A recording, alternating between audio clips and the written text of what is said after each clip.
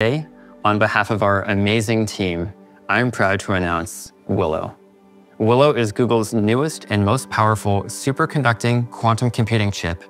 Google just made a quantum leap forward, pun intended. Google just released their new chip, Willow, which has made huge leaps and bounds in the field of quantum computing. Exploring a vast array of options all at once. And like nature, quantum computing is responsive to the environments it works within, leading us to new breakthroughs for tomorrow's most challenging problems. Introducing our latest quantum computing chip, developed to learn and evolve like the natural world around us. Willow, from Google Quantum AI.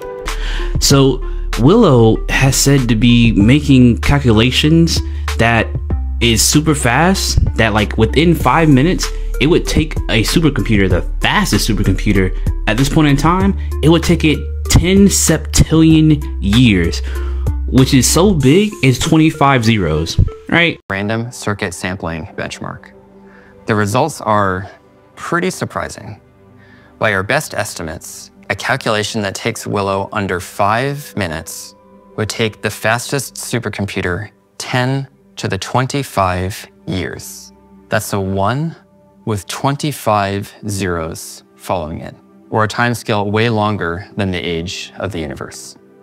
I would have that much money, but just to quantify how long 25 or 10 septillion years is, it's longer than the age of the universe if it was in years. So that's a long time. So basically a computer, the fastest computer we have, supercomputer we have right now, this quantum computer can do that within 5 minutes, which would take the supercomputer longer than the age of the freaking universe to do. Crazy. And so it seems like this is pretty good because this is not like the end goal. This is just another step on their roadmap, as they say. But it's getting even better because this thing called the qubits are getting better. So they went from like 3x3 to 5x5 to 7x7, meaning like these qubits are like bigger. And the bigger the qubit, I believe it means that it's better computing, is a better computing power. And so quantum computers don't use like ones and zeros like how a normal computer use. I think they use these qubits in order to do quantum computing, which is pretty crazy. Not only that, they said that the time where these qubits are stable went from like 10 microseconds to like 105 microseconds. And like microseconds sound like a long or a short period of time, but that's a huge significant jump. That's like a 10x jump, or it's like a 10x jump to the next, longer length, meaning that these things, these qubits stay stable for a lot longer, meaning you can do a calculation or a bigger calculation for a longer period of time than you could in their previous chip. Their previous chip could do like something that a supercomputer can do within 10,000 years. So their previous chip, what would take a supercomputer 10,000 years, it'll take the previous chip like 5 minutes to do. So this one is like multiple times, like to the power of something times more powerful than this, which is pretty crazy. I think this is going to be a huge deal when it comes to AI in the future, because not only did they reach that benchmark, they reached below the threshold, which means that when quantum computing happens, one of the major issues is the errors that happen within quantum computing. Since they're like, calculating huge, like macro level computations, if one problem goes wrong in the calculations, it's basically game over for the whole entire, computation. Think about this. If you ever did any type of math problem in your life, you know that having a number wrong, adding, subtracting, multiplying, or dividing wrong would be game over for everything you have to do with that equation. It will be wrong, just that one step.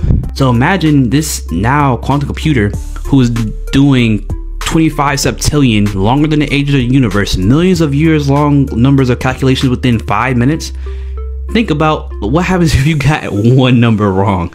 It would be game over. The calculation would be null and void. So that would suck.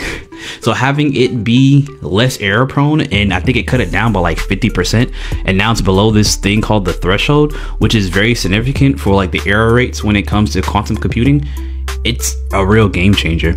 And this thing is still just going. They're still doing research, and they're looking to make sure that these things are more stable and are able to do like computations in the long run. I think in the long run, this is going to change fields like AI, of course, because think about how good AI is right now.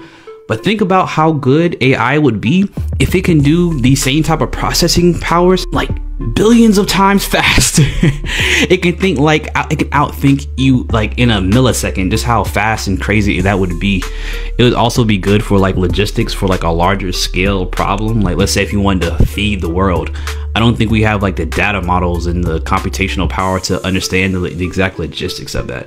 So this will open up new possibilities. I think they also talked about like material sciences, where this can bring up new possibilities of what kind of materials can be made with quantum computing, because it can do the calculations. You can make maybe even new genetics with this type of thing. Research can maybe be done within like a few seconds or a few minutes. This is absolutely insane, but I have to talk about the cons as well, because if this thing is thinking that fast and processing that fast, what happens if like these super quantum computers gets into the wrong hands?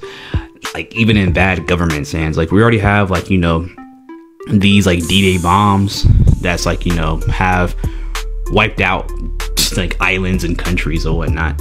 So what happens if it got into the wrong hands as far as warfare, or even like, you know, spying and listening? We already have like a lot of that happening right now with like, if you ever said anything or researched anything on like online and then you see it pop up in your ads or whatever, what happens if that's like, that also is times like millions of time of processing? It's going to maybe get really creepy, and it may really get to know you very well, very fast, which may, you know, make you feel a little uncomfortable. And so that's where I'm also thinking about it, because yes, these are good and technology is going to only continue, but it's also cool to think about, or not cool, it's also interesting to think about what other people can use this for, if it's not for feeding the world, ending hunger, you know, those type of things. What if it's like more for control or more for politics? With all the misinformation going on now, what if the quantum computer can really counteract everything you can think of when it comes to like elections or anything like that? And it can think about a counter argument. It can think about the perfect way to keep you encapsulated to a bubble, or keep your mind, you know, on this track. So that's also something to think about as well. That being said, if you think this is cool and you think AI is cool, you should definitely like and subscribe. With that being said, your boy Dex9 Dexter out.